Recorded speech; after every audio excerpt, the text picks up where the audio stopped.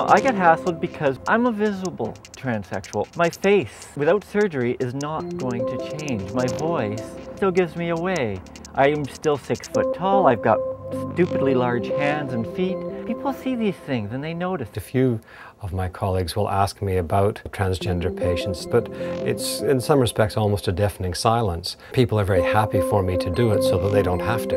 When we first started dating, I was nervous that I would say the wrong things sometimes. It was an unknown world. I've met people on the road who see me as a guy, and I've also met people who like instantly peg me as a woman.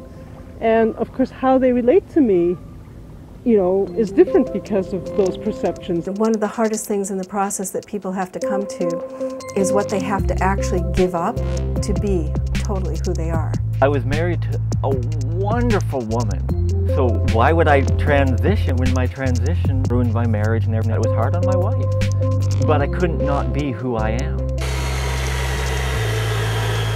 I was having health problems that people shouldn't have when they're 25, and I couldn't sleep, and I couldn't stand to be touched. Sexually, when I transitioned, things got better over about 3 years. Healing happened as I began to tell my story and educate people. One of our gender outlaw meetings, we asked a native healer to come and do a healing session for us. He told me that my gift was speaking and that I needed to go out in the world and tell my story and educate. Transgender people make you examine what parts of you are male and female, and a lot of people find that very uncomfortable. That cuts rather close to the bone, and a lot of people would rather avoid than address.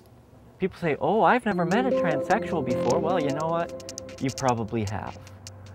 You just didn't know.